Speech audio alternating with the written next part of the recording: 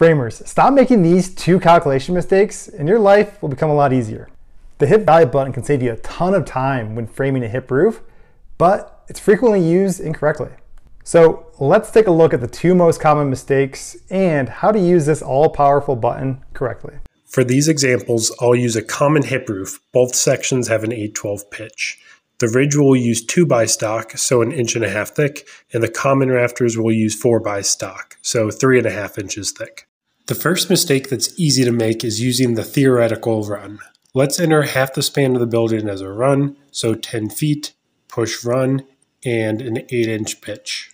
Now the hip V button will show the length of the hip or valley rafter, but this is not the actual length you should cut. But let's store this in memory 1 to compare later.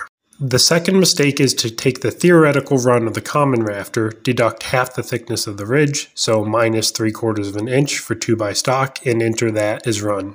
Now the hip V button gives me a different length than earlier, but this is still not the right answer for this scenario, so I'll store this in memory 2 to compare later. The right way to use the hip V button in this scenario is to take the theoretical run, subtract half the thickness of the common rafters, so minus 1 3/4 inch, and enter that as run. Now pushing hip V will give me the correct length. I'll store that in memory 3, and I can toggle through the 3 solutions and see a difference in a couple of inches if I don't make the right deductions.